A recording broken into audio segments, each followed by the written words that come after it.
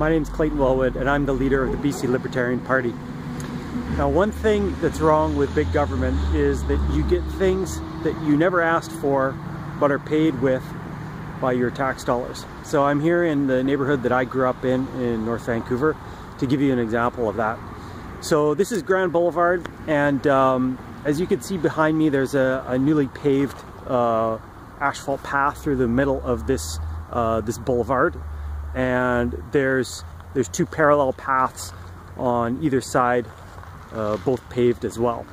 Now, what it used to be is, like you can see just behind me here, it used to be one gravel path that went up the middle, which I'm gonna guess served the residents here pretty well. You know, people use it for jogging, dog walking, whatever.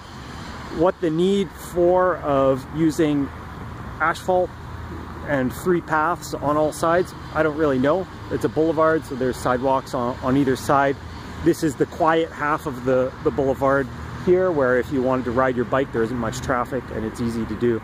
So I don't know what cost this whole project came at, but it's just strange because it just seems to be completely unnecessary, and I'd like to speculate a little bit about what could be driving such a project.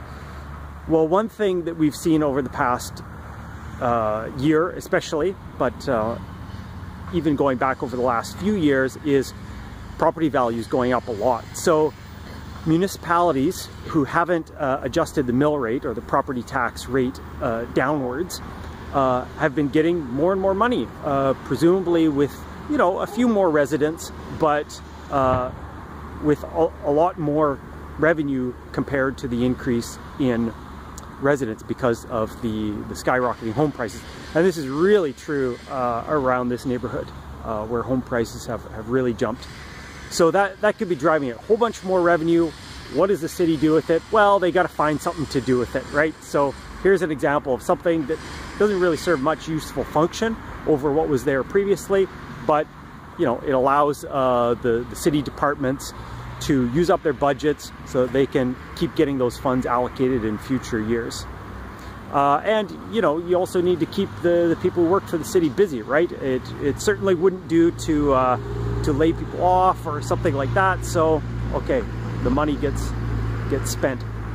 So you can see how things like this really drive the cost, drive the revenue. But what about setting tax rates in line with the services that the people have actually asked for and expect, rather than city planners having grand ideas and using our money to implement them?